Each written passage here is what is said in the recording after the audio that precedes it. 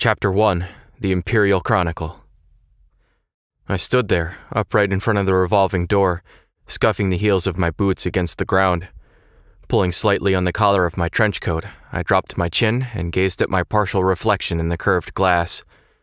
Aside from my short, cropped hair, I wore a modest-looking, double-breasted leather raincoat and a pair of special-order steel-reinforced boots, both of which at first glance appeared to be the most common of common apparel. Yet they were, in fact, much more than the naked eye could detect. My ordinary, average appearance, it was of just as much importance today as it had been on any other day in times past. Not far off, the sound of footfalls echoed rhythmically, like the steady beat of a pendulum swinging back and forth, as the throngs of those coming and going moved quickly along the cobblestone avenue, enveloped and tinged silver by the morning mist. At times, the calling voice of a street peddler disrupted the steady flow, but as soon as the hawking cry faded away, it would resume its course. Each morning that I found myself setting foot in the Imperial city, I also found my surroundings to be unchanged and stained by the same somber tone of gray. Snatching up a magazine from the underarm of a street vendor, I tossed a few mira into the left hand poised expectantly behind his back. The Imperial Chronicle, the magazine I read so often that even the ink bleeds were familiar. Roughly flipping open its cover, I scanned the headlines along the top of its monochrome pages. Then suddenly, my breath caught in my throat. At the very bottom of the local news page, I found those letters, that sequence of characters which I had not heard nor seen since the time of that life-changing incident. My eyes instantly gravitated to the spot, and for a time remained fixated. Einselnate. The very meaning of those letters became lost to my senses as I stood motionless, my gaze fixed on the same line of text, until it all seemed to coalesce into a single blotch of ink. After a few seconds of blank comprehension, my vision settled and I wrenched my eyes to the beginning of the article. As I began to read, my memories verged on a single point in my past, and then slowly started to run in reverse, heading for that fateful event 3 years prior, when this name was first introduced to me. It was on an afternoon all those years ago, on a day not unlike this one, where the capital was overshadowed by its typical gloomy aura. I was a little younger than now, a 22-year-old boy who had stood silently in front of the boutique door, as usual, double-checking his appearance before lightly treading over to Micht's Imperial factory.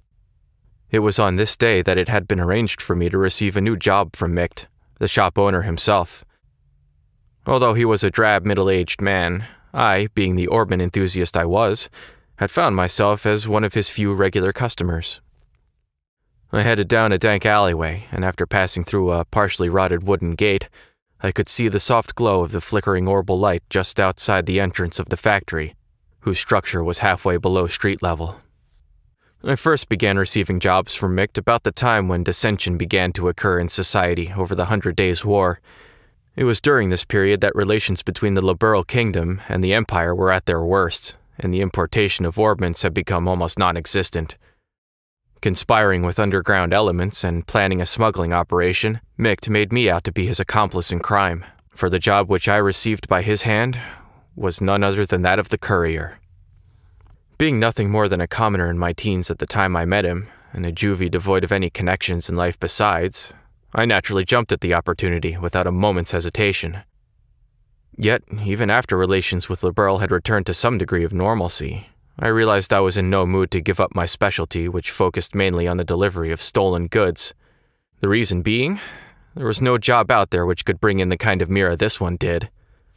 With an unrefined and inconspicuous appearance, I had countless times before hidden items of various sorts in my hat and trousers, and made my way hither and thither between the borders of these neighboring nations.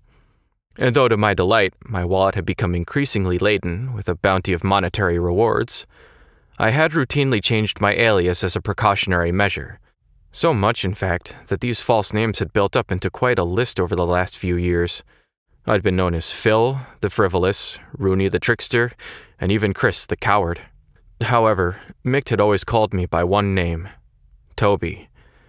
This was the identity that I had used for my initial job, and the one that I liked above all the others. Chapter 2, The Train Station. "Hello there, Toby. You've come at just the right time." Greeting me with these words, Mick shuffled slightly in his seat behind the counter. The baked confection he had been eating was ever so carefully placed atop his lap to prevent it from falling onto the floor. He smacked both of his powdered sugar-covered hands together with a clap, and a cloud of white particles puffed into the air. The smell of sweet spices and baked apple pervaded the dimly lit shop. "We had an item dropped off, no more than a few minutes ago," he continued. Turning in his seat, Mick reached back and snatched up something wrapped in old magazine paper from off the shelf, tossing it to me. Knowing full well I wouldn't get any sort of answer, I asked anyway. "What do we have this time?" Laying out my railway and airship tickets, Mick ignored my question and said, "Make sure this gets to the same place as always."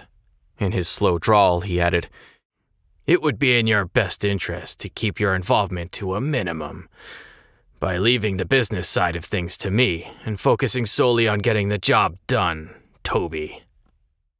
He leaned back in his chair and let out a deep sigh, the balls of his fingers kneading the bags under his eyes. Then, once again, his large hand extended down toward the unattended cake resting on his leg. Before the sweet treat could reach his watering mouth, I had already made my way out the door of his tiny shop. As I walked, the waste paper bundled package bounced around inside the folds of my bag. By the feel of its shape and weight as it beat steadily against my side, I concluded that the object in my possession was probably just more swag. It didn't make me nervous not to know what it was that I was carrying, for I had done this type of job many times before. And no matter what kind of trouble I found myself wrapped up in, I had always somehow managed to come out unscathed. In truth, my experience on the job had made me tough, and I'd become well versed in the art of orbital magic. So it was that when I laid eyes on that rough-looking trio at the station, I felt no more knots of uneasiness in the pit of my stomach than was necessary for someone of my abilities. The platform for the train bound for Liberal was abustle with passengers awaiting its eventual arrival. Seeing that the benches were so crammed full of people that they could have very well been a tin of packed sardines, I resigned myself to standing near the entrance as I patiently waited for the train to come in. Twisting my body in order to move the bag to my other shoulder, I noticed the figures of two men. Heads bent together and conversing in an inaudible tone, they stood just beyond the ticket gate, right about where the horse head of the Imperial emblem lay embedded in the ground in a grand mosaic of tiles. After a short interim, another man approached and joined in the conversation. From my own perspective, this was one ragtag group I most certainly couldn't have given a passing grade to based on looks. All three were extremely well built and sported the same haircut. To put it mildly, they stuck out in the crowd like a bunch of sore thumbs. Making sure to avoid eye contact with them as they glanced in my direction, I slung my bag back onto my shoulder and ever so calmly reached my hand into my pocket and ran the tips of my fingers across the surface of my orbment.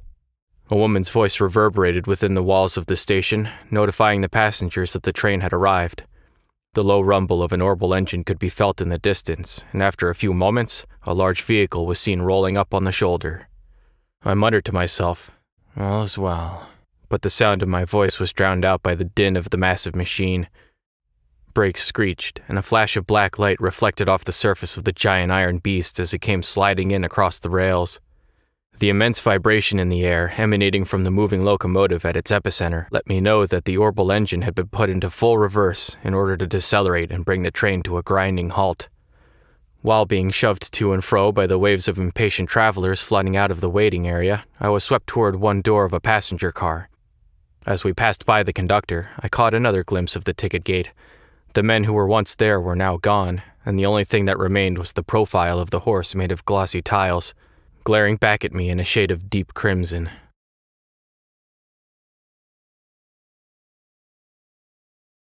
Chapter 3. Representative of the Septian Church.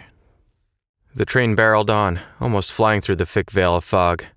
Droplets of water splattered against the window glass, extending out like transparent veins, and continued to wriggle back and forth under the pressure of the swiftly passing wind. Placing the temple of my head against the glass, I stared blankly down at the tickets in my hand and rubbed the two of them together between my fingers. I would be traveling by train to the border city, far south of its Imperial cousin, and then to reach the Liberal Kingdom, I would have to transfer to an airship. Both of my tickets were first class, but not the highest-end seats available. The passenger car was nearly at full capacity, but for some peculiar reason, Nobody had seated themselves in the space next to mine. As I mused about the empty seat, it occurred to me that Mick may have purchased the spot ahead of time, leaving it vacant on purpose. There was no doubt in my mind that he was being paid handsomely to make sure this job was done and done well. "Will you be traveling to the Liberal Kingdom, sir?" Right around the time my trip on the rails had passed its halfway mark, I was met with this sudden question and set up with a start. My eye searched for the one who asked it. There, standing in the aisle, was a single woman with a radiant complexion, beaming down at me. She wore a coat with overlapping buckles secured slightly above her breast and appeared to be in her mid-30s. Gingerly bending her knees and pointing her finger at the empty seat beside me, she asked, "Do you mind?" With a tilt of her head, she indicated the rear of the passenger car where swirling smoke saturated the air and softly muttered, "The smell from the tobacco smoke is just dreadful." Wordlessly, I nodded and dragged my bag from its place on the floor, moving it over by the window to the opposite side of my feet. The woman expressed her thanks and delicately sat herself down in the seat next to mine. For being a perfect stranger, she talked on endlessly, and I appropriately reciprocated the conversation by saying that I was on my way to the Liberal Kingdom on business as an orbment specialist. Her story was that she was on a mission of mercy for the church and had an errand to fulfill in the border city. "Just so you know, people sometimes refer to me as Sister," she went on. "Of course, it's just a nickname." She recrossed her black leather boot-clad legs and let out a sort of suppressed titter from the back of her throat as she made mention of this. Sister Carnelia was her nickname. We continued on in this fashion, subjecting ourselves to a variety of idle banter, and as the time drew on, the sun overhead began to dip in its arc, crossing the celestial meridian and descending into the west. Each time the moving train cleared a grove of trees, the entire vehicle, passenger cars and all, was bathed in a warm apricot hue, flooding into the cabins, creating a majestic spectacle. I gaped at the coruscating effect, and in doing so, locked eyes with Sister Carnelia right at the moment the brilliance of the sinking western light seeped into her rich brown irises, causing them to give off an exquisite rubescent sparkle. The glimpse made me wonder if the origin of her nickname was somehow related to the color of her eyes being likened unto the luster of a polished carnelian stone. The train gradually began to decelerate, and Sister Carnelia returned to her original seat in order to collect her bags. As a matter of habit, I checked my bag and orbment and found both the junk paper-covered package and the magical device fastened into my trousers' inner pocket by a series of chain stitches exactly where and how I'd left it. A woman's voice came over the intercom system, announcing that the train would be arriving on schedule and that rainy weather was to be expected at our destination. At the conclusion of the announcements, a number of disappointed sighs could be heard coming from along the rows of seats. Raindrops pattered against the windows outside as the looming silhouette of the overcast city came into view. The station's signal lamp emitted an angular light which was scattered with a refractive effect by the falling droplets of water. Then came a spine-chilling metallic sound, followed by the jolt of the orbital engine's reversing thrust as the locomotive at the front of the train lurched to a halt. Over the loudspeaker came another announcement, asking passengers to ensure that they did not leave their baggage behind. And with that, several people stood up and crowded into the aisle. Watching a station worker in uniform as he waved a small flag amidst the falling rain, I picked up my bag and rose to my feet. I crossed paths with Sister Carnelia as I attempted to step into the aisle, but when she tried to step aside and allow me room to pass, she suddenly tripped and fell forward. Grabbing onto my shoulder for support, she picked herself up and, with an embarrassed smile, let me by. I gave her a short bow, in line with general etiquette practices, then headed for the exit ahead of her. Following my lead, Sister Carnelia shuffled along closely behind me, so close, in fact, that it felt as if she would step on my heels. Something about it just didn't feel right. Instinctively sliding my right hand into my pocket, I searched for my orbment, but the brass feeling I had grown accustomed to was nowhere to be felt. In an instant, I felt my arm being twisted behind my back by someone or something with incredible strength. The sleek sound of a blade being unsheathed, and then a warning prick of the tip at my back indicated the seriousness of the situation. "I have what you're looking for, Toby," whispered Sister Carnelia in an almost inaudible tone, her lips barely moving just behind my right ear. "Let's not try anything either, shall we? I'd hate to see your afternoon spoiled any more than it's going to be." And to show that she meant business, Sister Carnelia slightly altered the angle of her grip on my wrist, causing an explosion of agony that sent sparks flashing behind my eyes. Chapter 4. Human Fodder. Sister Carnelia spoke to me in a tender tone as she sent a wave of immense pain rushing through the whole of my right hand. "I won't have any trouble with you, now will I, Toby?" she asked. Far from eyes just brimming with tears, I nodded my head in consent as the salty streams of water ran down my face. Satisfied with my answer, she loosened her grip, and I felt the pain vanish as if it had all been some sort of illusion. With a wry smile, she further added, "Don't get me wrong, Toby. I've been sent here to protect you by the goddess herself." This is what she said while instructing me to keep my eyes focused on what lay beyond the window glass. Yet there was something about the way she pronounced the last syllable of my name that really rubbed me the wrong way. Little by little, the line of passengers slowly began to flow out of the train car. Prodded on by Sister Carnelia, I inched forward while keeping my gaze on the platform through the passenger car window.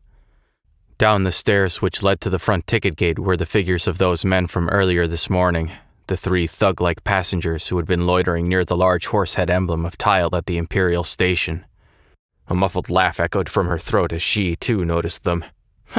Well, isn't this a warm reception party you've got going on?" Cocking my head, I quietly pleaded, "Give me back my orbment." Sister Carnelia said nothing. Members of the crew bid us farewell as we stepped through the exit to disembark the train onto the lead-colored platform below.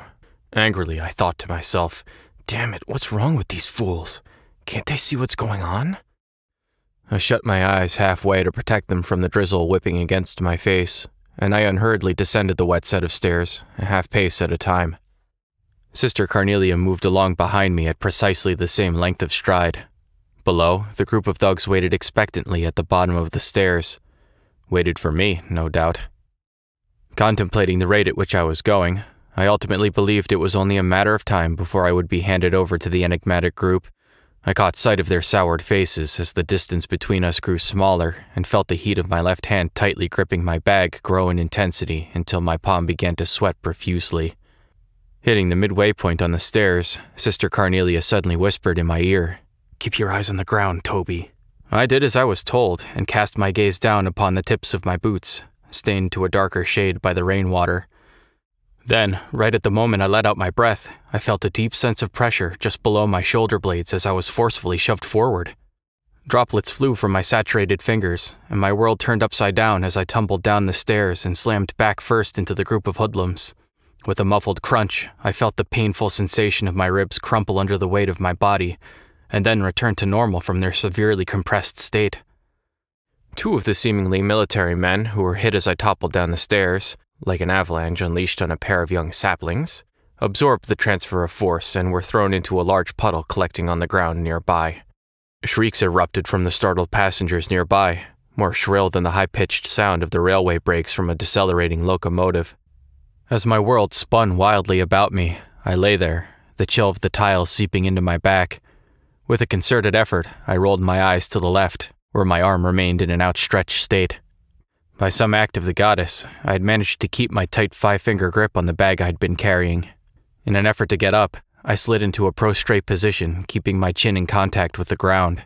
Making a low visual sweep of the vicinity, as if my life depended on it, I noticed the military-like physiques of the men had vanished from view.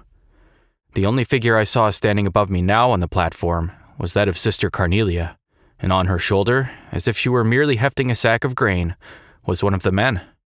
Turning in the direction where the train sat in its motionless state, she lobbed the unfortunate man down onto a set of empty rail tracks below. By this time, I had risen to one knee, while keeping the other planted firmly on the ground in a half-standing position. The world in front of me was still swaying, undulating in my wavering eyesight. My head slowly rocked back and forth with it as the double vision of Sister Carnelia's boots approached me. Then with a strong grip, she tugged on my hand. For some strange reason or another, when she did this, I failed to notice the unpleasant feeling that her hand wrapped tightly around mine brought. "Let's go, Toby," she instructed in an authoritative voice. Nearly dragging me, she pulled me to my feet, and before long, we were hightailing it out of there. The onlookers made quite a commotion as they moved hastily out of the way in a determined attempt not to be caught up in the middle of our flight path. The bag in my left hand swung helplessly, knocking against my thigh. After clearing the ticket gate, Sister Carnelia finally let go of my hand, but a sickening slippery sensation came with it. Looking over at her, I realized that the stomach-churning, slimy feeling on my hand had come from the bright red blood which stained both of hers. I peered back over my shoulder in the direction of the platform as I continued to run, but the figures of those 3 men who had been waiting for me at the station were nowhere to be found.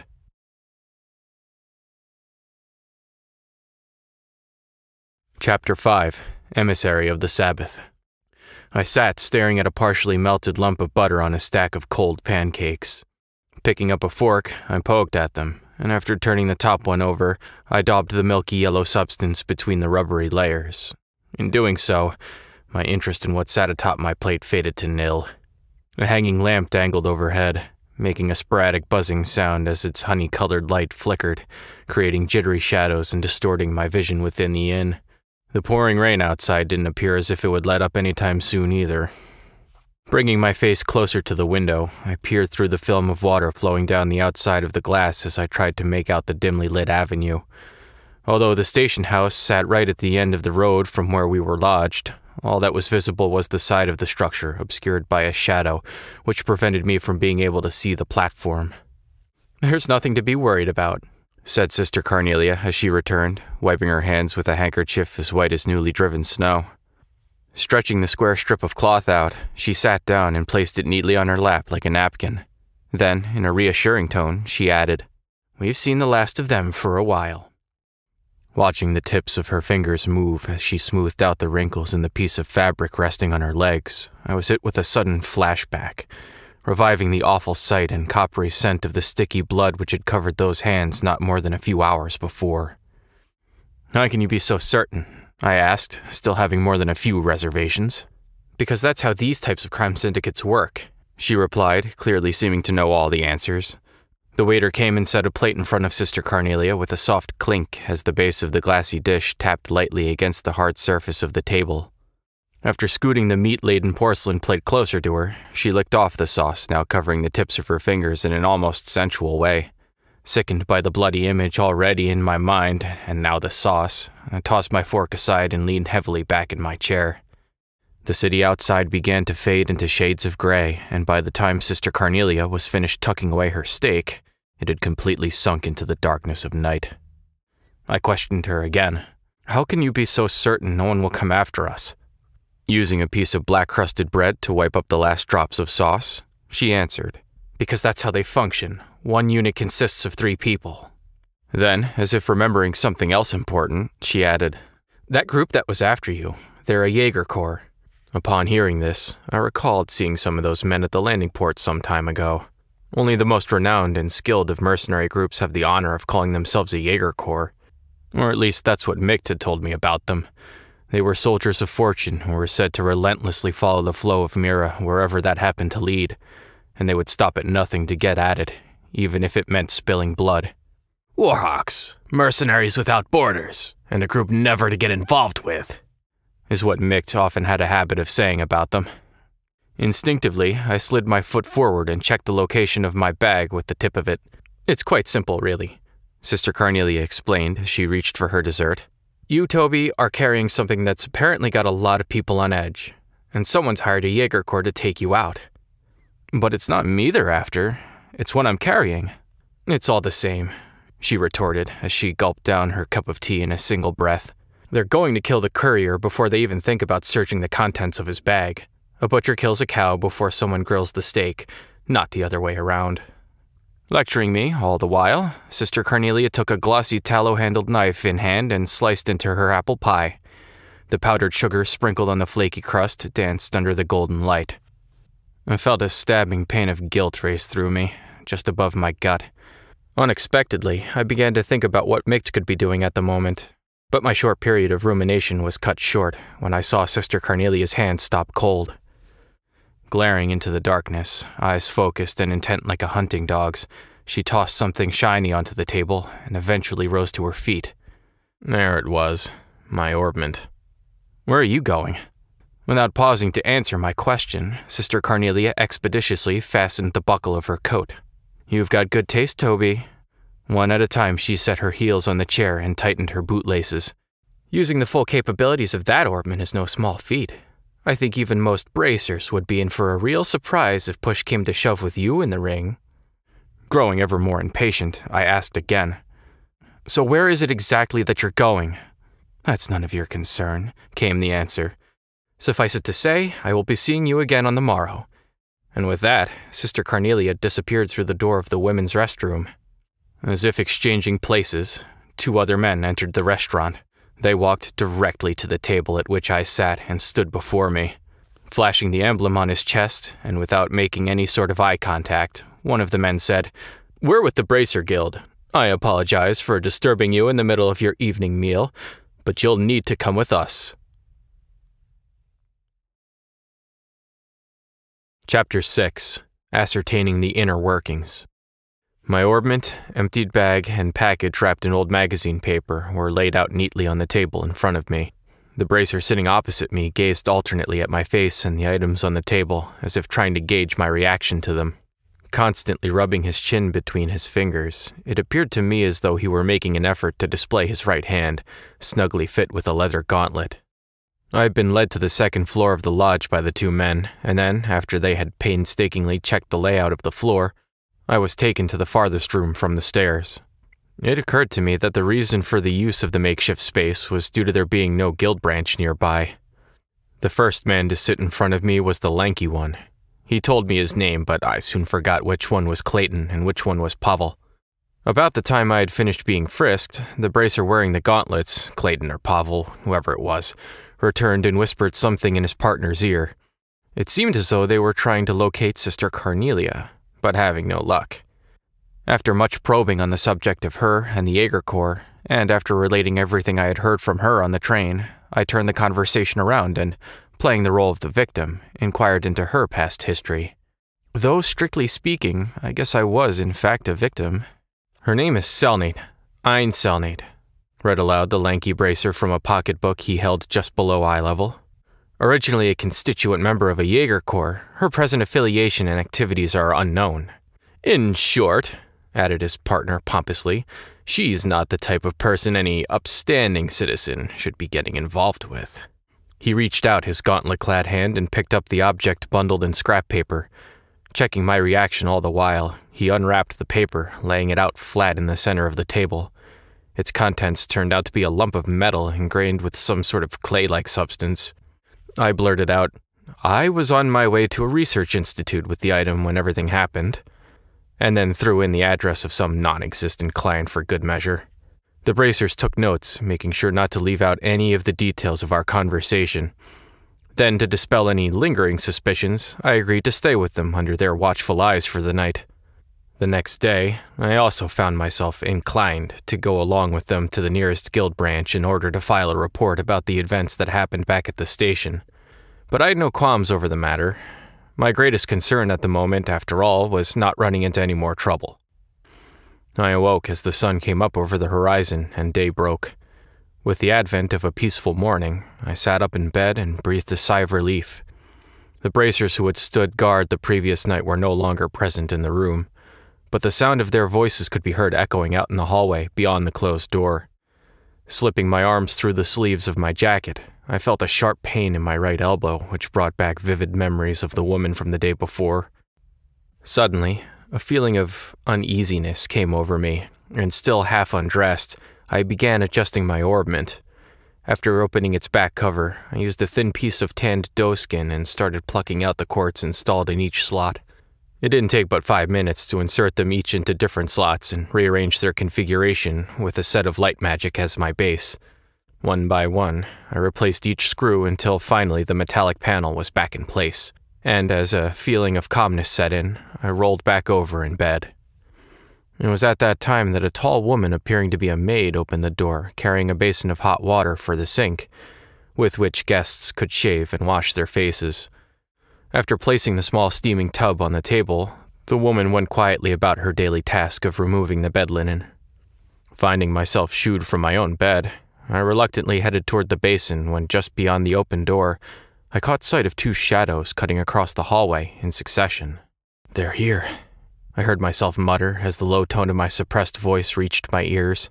With only a bar of soap in hand, I remained unbelievably calm as I quickly shut and bolted the door. Then, pondering my next move, I stood still with my back pressed up against the wall. On the other side of the hardened clay wall, the brief clamor of fighting ensued. Fumbling with the chain attached to my hip pocket, I grabbed hold of the orbment I had adjusted just barely moments before. It was 2 bracers versus the 2 others I had seen moments ago.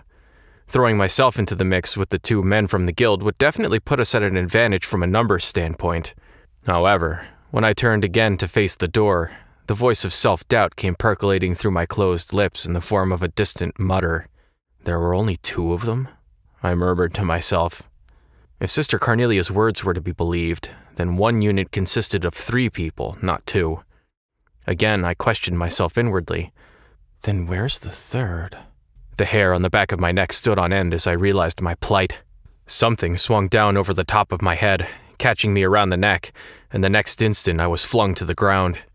From the corner of my blurred and spotty vision came the inexplicable view of a woman with demonic bloodshot eyes standing over me, trying to wrench the very life out of me with every twist of the sheet she had wrapped tightly around my throat.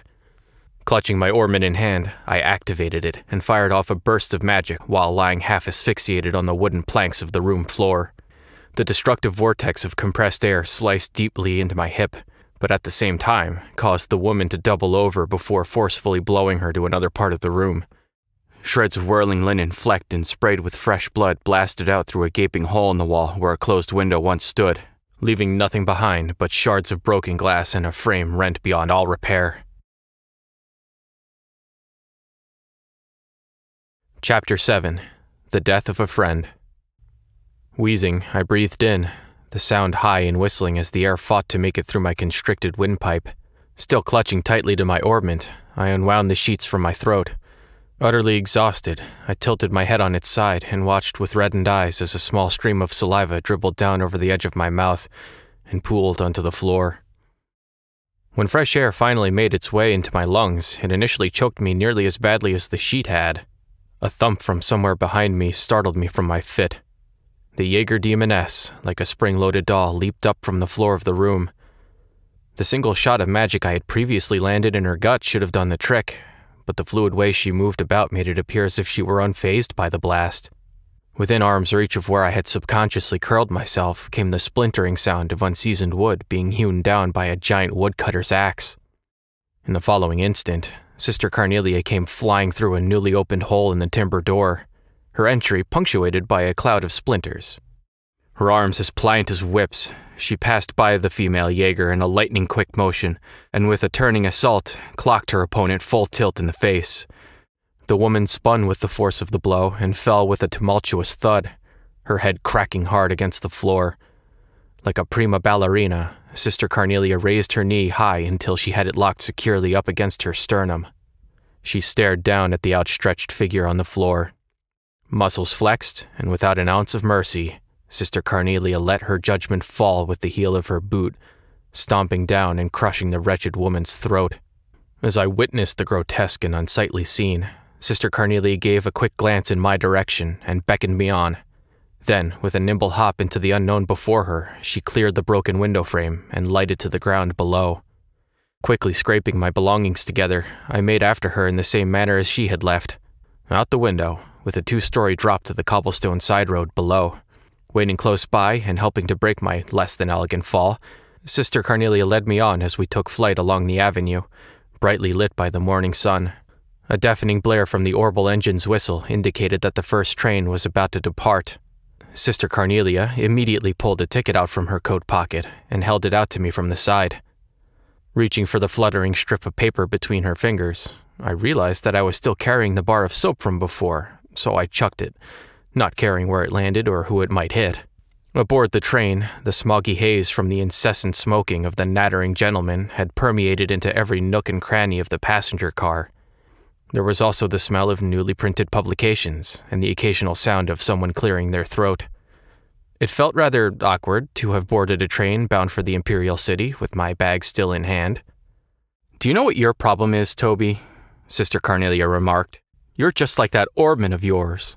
Using her white handkerchief, She stanched the flow of blood from my leg, which had been lacerated by the spinning arrow blades of magic. Once you get yourself into trouble, you keep digging yourself in deeper until someone comes along with a billy club and whacks some good sense into you. Placing a folded magazine on my lap, she tapped on it with the nail tip of her index finger, indicating that I should read what was inside. It was a copy of the Imperial Chronicle, which had been published just that morning. A several-lined article buried pages behind more titillating news and told of the suspicious death of one Orbital factory owner somewhere within the capital. This was the first time I had ever become aware of Mict's real age. Sister Carnelia continued her lecture as she mercilessly upbraided me for my reckless behavior. "You missed being caught up in all this by a hair's breadth," she informed me coolly. At a loss for words over the shock of Mict's death, I put the magazine away in my trenchcoat pocket. "Another 5 minutes in that shop, and you would have gone to meet your maker, too." I shook my head and, with trembling lips, let my thoughts fumble out of my mouth. I just don't get it. Why did Mict have to die? Images of Mict's cold body behind the counter alternated in my mind with that of the lump of metal wrapped in scrap paper. Just what the hell have I been carrying all this time? And why did anyone have to die over it? I pondered at length. Sister Carnelia met my eyes and held them. "Because it's an artifact," she said simply. "An artifact?" I scoffed as I blew off her answer. "It's not like I haven't carried a bunch of them before." Artifacts, in short, were the remaining legacy of an ancient civilization and the generic term for any unidentifiable mechanism which resembled that of an orbment. I had spent my days as a courier smuggling any number of those items under false pretense that the goods I was carrying were nothing more than rare antiques, and readily placed them in the hands of those aristocrats, amongst whom they were especially in vogue. And for the most part, my current possession appeared as though it belonged in the same group as the others. Personally, I could find no other value in the collecting of these artifacts besides the indulgence of oneself in a decadent hobby. Chiding me as if I were a clueless child, Sister Carnelia rebuked. "You're wrong, Toby. This one's much different from the others." After a moment's pause, she added, "It's alive." Unable to grasp what she had meant, I looked at her with a questioning expression on my face. Sister Carnelia tried again. "What I'm trying to tell you is that it still works. Although, I'm not really sure what kind of power it actually has. It was unearthed during an excavation within the Empire's territory about 30 years ago." Sister Carnelia's subsequent story about the peculiar lump of metal told of the dark history surrounding a group of aristocrats who relentlessly sought after it. The artifact itself had transitioned from hand to hand by those in power, as one after another they were murdered while slumbering in their bedchambers. Then, at the end of the 100 Days' War, its whereabouts were said to have been lost. And strangely enough, it finally turned up in the capital after all this time, she said, finishing up the account. An announcement chimed in the passenger car, notifying those riding of the scheduled time of arrival. Sister Carnelia uncrossed and recrossed her long legs. "The one who is after that artifact hired that Jaeger Corps to bring it to them, whatever the cost. So, as a result, I was dispatched by the church, in order to protect both you and it from falling into their hands." I sat staring down at the bag resting next to my feet as we approached our destination, and the moving train quietly began to lose speed. Chapter 8. In the bowels of the Imperial city.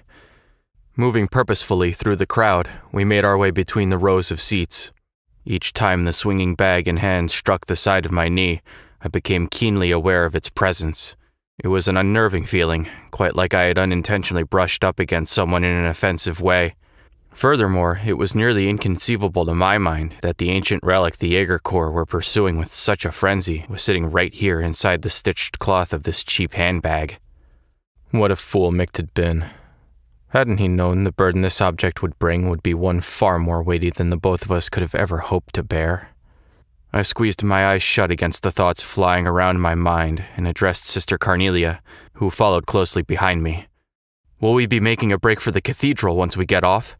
"Yes, that was the plan," she answered, scanning the scene outside the window of the passenger car. "I think that's the only option we've got if you want to make it through this day alive." The station where the train was set to arrive was unremittingly crowded with countless droves of passengers, and as usual, The sky was slightly overcast. Everyone outside on the platform stood shivering in silence, with their collars drawn up to their ears, huddling close to one another for warmth, like a flock of waterfowl out on the tidelands in midwinter. "Oh, don't worry. I won't be tossing you down a flight of stairs this time, Toby," jested Sister Carnelia. "Although, if there were 2 more of you at my disposal, I might have decided otherwise," she added. Evidently, the numbers in our welcome party this time had seen a rather dramatic increase. "The odds don't appear to be in our favor," she said in a low voice, her warm breath tickling the lobe of my ear. "We won't be able to leave through the ticket gate." As soon as we stepped off the train, we stealthily moved to the opposite end of the platform, and after sneaking out a large door for only authorized station personnel, we jumped down onto the path of railroad ties and steel rails below. The biting cold wind of the capital swept freely across the unobstructed railroad tracks, causing me to shudder as it ruffled our coats with its chilly touch. Slipping between the couplers of a pair of freight cars, we moved cautiously along their edge, sticking close to the shadows. Over on the cargo platform, workers were busy unloading containers. For someone who had his mind set on becoming a dealer of pilfered goods, gaining illicit entry into the station house would be one of the first of all basics. Showing my ticket, I spoke politely to one of the workers. Then, with a scenario picked out in my head, I sold it to him as I played the part of a manager here on business with a celebrity of notable repute.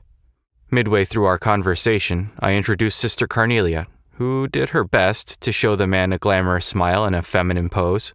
I had possibly gone a bit overboard when I stated that she was an opera singer, because the way that she carried herself made her look more akin to a low-wage cell song in a bar of drunkards. Yet in spite of it all, the worker graciously let us through. "You're so good at that it's almost scary, Toby," Sister Carnelia said as we raced through the station's warehouse sector. "You should seriously consider doing another job," she went on. "I bet you're going to tell me to join the Bracer Guild, right?" "Come on, those guys would turn me down in a heartbeat," I said as I laughed off the thought. Then, throwing the idea back in her court, I asked, "So how about yourself? Why don't you join the Bracer Guild?" Reaching the end of the warehouse sector, we came to a stop in front of a large chain-link fence. Sister Carnelia crouched down, and while sliding a drainage cover to the side, laughed at my previous question as if it were insane. "Are you kidding?" she asked. "They'd gun me down the second I set foot into one of their branches." The winding, narrow stone tunnels like the one we were in ran everywhere beneath the Capitol. We crawled along as the light shining down through the drainage grates on the sides of the large road above us illuminated the way like a trail of flickering orbital lampposts. The feet of those walking along the avenue passed right by where we were, but not a single person noticed us scraping our way along below them. And for some strange reason or another, the world just beyond the thin flagstone-paved road appeared so dazzling in my eyes. Yet the Jaeger Corps, loss of the artifact in hand, and a senseless sudden death, all of which had never crossed my mind before, lay in wait for me dared I venture into the open world above. As we pressed on, I began to think that the small round tunnel which we were crawling through would run on forever, when finally it merged with a high-ceilinged sewer surrounded by walls of countless blocks of chiseled stone. "We'll go through here and make our way over to where the cathedral is located," Sister Carnelia insisted. Raising one brow, she pointed her finger upward. "It's a lot safer down here than it is up there." "That's fine and all, but what are we going to do if it gets attacked?" Sister Carnelia grabbed my hand, and with that, stepped into the muddy darkness beyond. "Don't worry, Toby," she reassured me. "Faith isn't the only thing supporting the church." Chapter 9. Carnelia. The flicker of dying orbital lamps mounted at equidistant lengths along the sewer walls sent thin streaks of light across the surface of the rippling flow of filthy sewage. Passing in front of these, one by one, Sister Carnelia sped down the stone sidewalk, as the sound of her body cutting through the racing tunnel winds trailed out behind her. Panting and out of breath, I continued to move my feet toward the darkness which lay before me as I chased after Sister Carnelia's flickering shadow. Wayworn, yet without a moment of repose, we headed unrelentingly with our sights set on the cathedral of the Septian church. We moved swiftly across the moss-covered stone pavement, the clacking of our heels echoing in the dimly lit underground. Above ground, the walking distance on the city roads from the railway station to the cathedral was about 3 blocks. If we made our way up through the drainage ditch just beyond the sluice gate, we would find ourselves in the public square outside the massive sanctuary. Up ahead, the light of another orbital lamp came into view. Turning her head in my direction, and without a word, Sister Carnelia extended her right hand outward in a wide motion, indicating that we would be turning that way at the next corner. Then, as if preparing for something, she rolled both shoulders in a grinding motion and relieved the last of her tension with a pop of the neck. It seemed to me as though she knew all too well what was lurking within the tenebrous conduit ahead. Under the unsteady and sporadic coruscation of light, the body of Sister Carnelia surged around the corner and disappeared from view. 1, 2, 3 went the wallowing echoes, followed by the sound of something being rolled into the channel of filthy sludge. As I turned the corner, the first things which leapt into my sight were the contorted figures of 2 men on the ground whom I barely missed treading on. Sister Carnelia, who was by this time several steps ahead, continued to run at her usual pace, as if nothing had happened during the preceding seconds. "It's Carnelia!" came an angry but noticeably wavering voice from behind.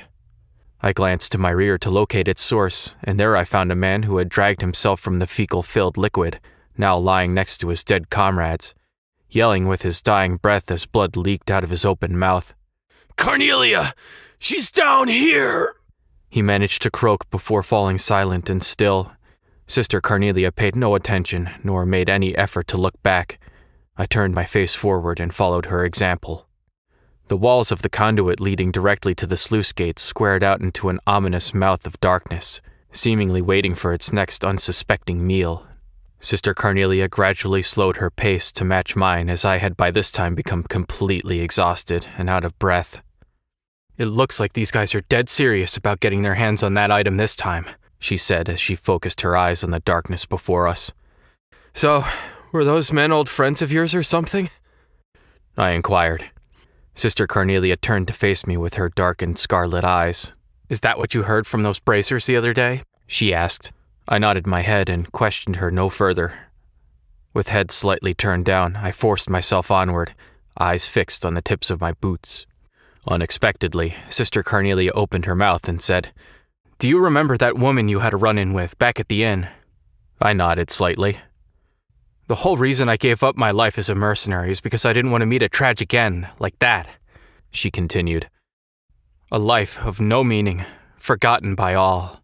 I looked up at Sister Carnelia, and seeing a slight show of emotion on the side of her face, heard her repeat the same line of words a few more times before finishing her thought. "If I'm going to cash in my life's chips, then I think it's best that I fight for something worth fighting for. At least that way I'd be able to leave a legacy of my existence behind." Taking in her words, I ran steadily beside her as I felt a sense of nondescript apprehension slowly begin to creep over me.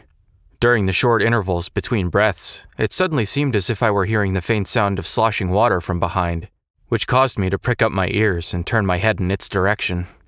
"So you noticed it too, huh, Toby?" Sister Carnelia slowed her step until finally coming to a complete stop. "They blockaded us from behind, so there's no turning back now," she said, the direness of our situation heavy in her voice. We had arrived at an intersection where the conduit we were in and another crossed paths, and just beyond the wide, fetid flow of sewage water before us, I could see the dimly lit sluice gate. I placed my back against the damp bricks of the nearest wall and for a moment tried to catch my breath. "They're probably lying in wait for us," Sister Carnelia assessed stolidly after glaring across the flowing sewage of the merged channels and then turning her head to the rear and narrowing her eyes again. "And unfortunately this time, we won't be able to circumvent them." With a sound of composure revealing her utmost resolve, Sister Carnelia took in a few deep breaths. I laid hand on my orbment, gripping it in the palm of my sweaty hand, and then wrapped the strap of my bag securely around my opposite wrist. And as always, Sister Carnelia checked her boots before standing upright. Then, taking a few steps back and holding my breath, I raced forward and darted into the Stygian flow of waste. Chapter 10. The Last Stand. Sister Carnelia made such haste as she aimed for the path on the opposite side of the sludge-filled channel that I could have sworn she was actually running on the liquid's surface, based on my observation of the minuscule spatters her feet produced. And of course, she passed me by in the blink of an eye, the space growing wider and wider between us as I continued to trudge my way through the filthy muck. Flashes of magic erupted from the darkness by the sluice gate and ripped through the air in rapid succession, but none of them could overtake the speed at which Sister Carnelia moved. In an unyielding offensive by the shadowed aggressors, the settled feculence in the depths of the channel was thrown up in the form of a powerful tsunami, and in the instant before clearing myself from its destructive path, I feared that the terrible wall of sedimented filth would crush me under its weight and bring me to an unsightly end. With a mid-air spin to avoid the last of the oncoming magic, Sister Carnelia flew to the opposite side of the channel with incredible speed. Hurdling the wall of piled-up sandbags behind which the attackers took cover, she whirled her arms in a ferocious onslaught. One by one, like a row of pins being struck by a weighted object, the line of standing Jaegers crumbled to the ground. Sister Carnelia's attacks were like a whirlwind of death, blurry with the speed at which they struck. They came in advancing at inconceivable angles, puncturing throats, slashing open arteries, and then they were gone. So it was when I finally reached the cobblestone path beyond the stagnant channel.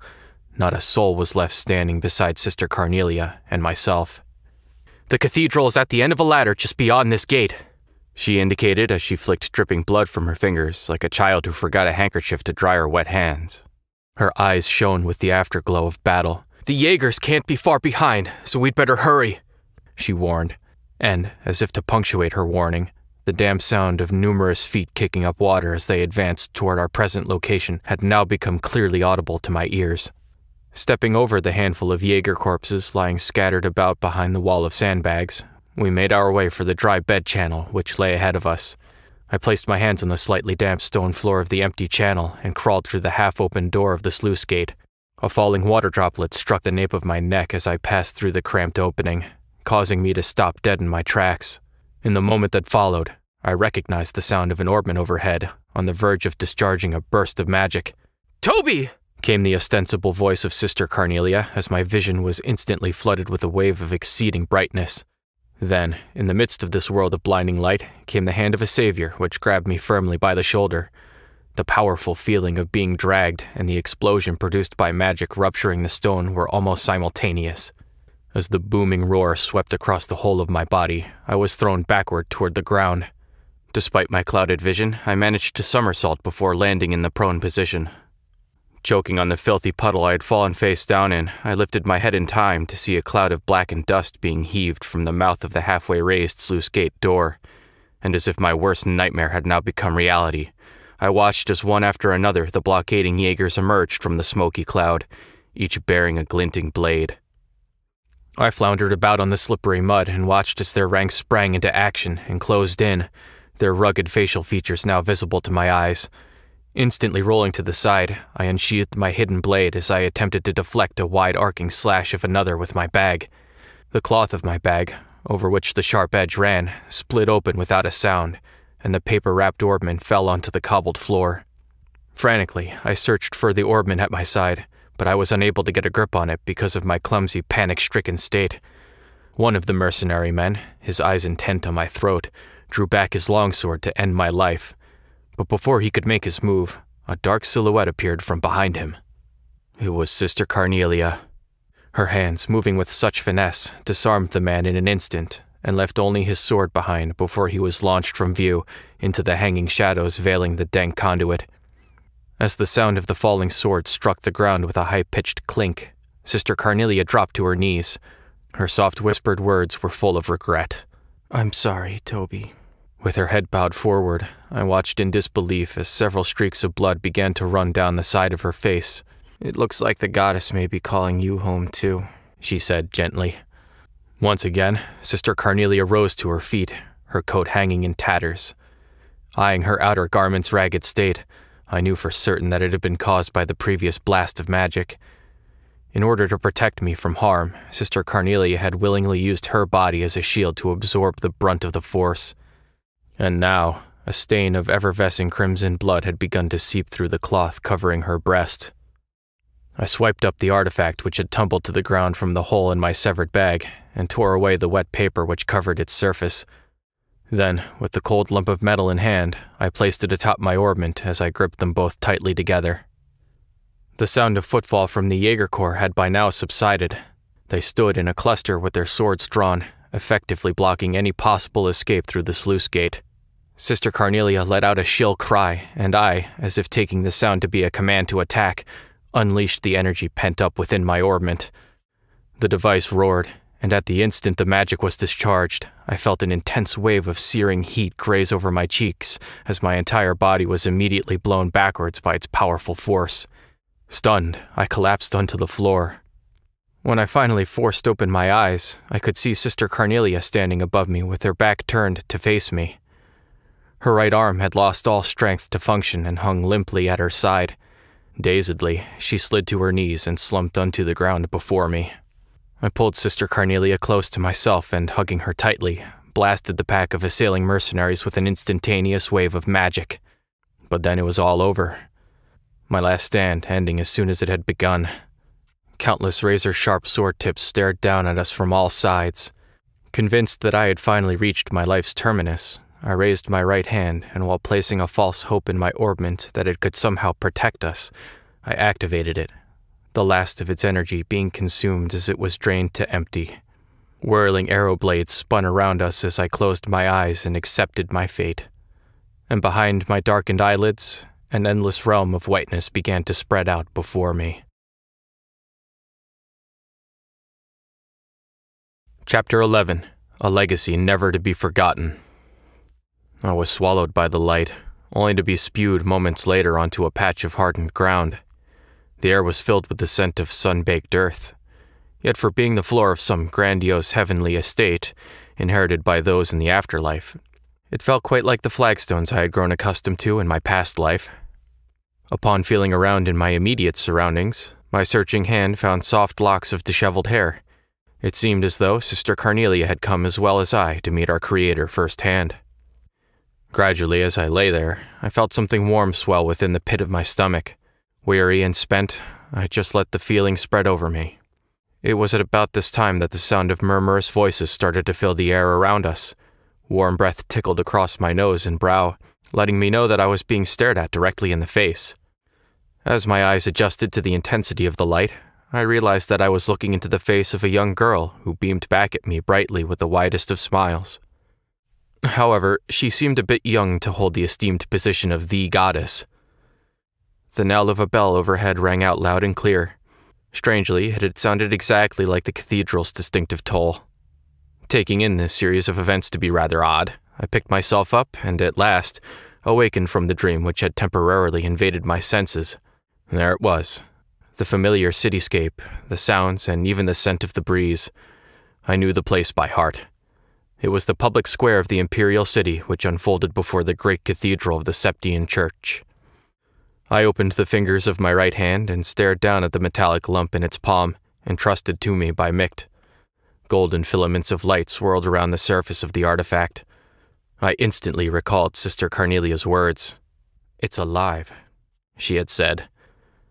And as I watched the ancient light gradually fade away before closing my hand around its surface once more, I believed it. Supporting each other by wrapping our arms around one another's shoulders, Sister Carnelia and I hobbled and limped our way toward the magnificent cathedral as the awe-inspiring figure of the goddess, Adios, stood silently with unfurled wings, watching over us from the deep-hued stained glass window above. And as for the events which followed, they were all settled in an orderly fashion. The metallic lump which Sister Carnelia had so daringly risked her life for was turned over to His Eminence, the Cardinal, who presided over the cathedral. He disappeared with it through the thick open door of a sacred vault. The level of corruption which had spread like a plague amongst members of the Imperial court, influential aristocrats, and even commissioned officers in the Imperial army astonished even those mediators acting on behalf of the Bracer Guild. I stayed close by Sister Carnelia as she was laid out on a pew within the chapel of the cathedral. The real sisters of the church delicately pulled off her coat and cut open her vest, now stuck to her body with dried blood. Upon doing so, they found an ornate shirt of chainmail just beneath the layer of her clothing, which for some strange reason seemed to bewilder them all. The next day, a certain aristocrat who had hired the Jaeger Corps to carry out his selfish bidding agreed to relinquish the artifacts in his possession in return for keeping his estate. Hence his collection of forbidden antiques were brought under the safekeeping of the Septian Church. Sworn to secrecy, I made immediate arrangements to take leave for the Calvard Republic. My destination? A high-class resort, which turned out to be an excellent way to recover physically and mentally, as well as forget about the series of events which had occurred over the past few days. Naturally, the bracers assigned to provide my escort were none other than Clayton and Pavel, who, before we left, guided me without a word to where Sister Carnelia was resting. I talked with Sister Carnelia, who had awoken for a short interval, but as I got up to leave, she reached out her dainty hand and said to me, "Before you go, I want to tell you my real name. It's Ein Selnate." I took her unblemished hand in mine and gripped it firmly as I expressed my appreciation for what she had done. And today, now 3 years later, I stood staring at her name once again, but this time printed on a page of the Imperial Chronicle. Ein Selnate. Below those printed characters ran the few lines of an unembellished article. Yesterday, a corpse was discovered in an urban area of the capital just before dawn. The body was found to be covered with multiple stab wounds. The departed in life had been involved in charitable work and brought salvation to many afflicted souls in various regions throughout the land. As I read the last line, I envisioned the deceased figure of Sister Carnelia lying motionless upon a darkened street. Yet, despite the blood-stained face I envisioned in my mind, I saw her as she rested in peace, a gentle smile crossing her face, and vindicated of any transgressions in life. As I rolled up the copy of the magazine in hand, I brushed my hand lightly across the shining bracer emblem pinned on my chest. Almost 2 years had passed since I converted to my new line of work, which Sister Carnelia had so graciously recommended to me. And finally, I had even become used to using my real name. "Toby," came the whisper of Sister Carnelia as it resurrected in my ears. Now only known as Toby, I pressed my forehead up against the cold, clouded window of the passenger car, the refulgent eyes of Sister Carnelia shining brightly like a carnelian stone, forever ingrained in my memory. In my mind's eye, I watched as her coat sleeves trailed out behind her and she dashed away into the darkness of my memories. Opening my eyes, I gazed out through the window glass, and there I saw the bleeding rouge-colored illumination of the Imperial city as it faded away beneath the heavy white fog. The end.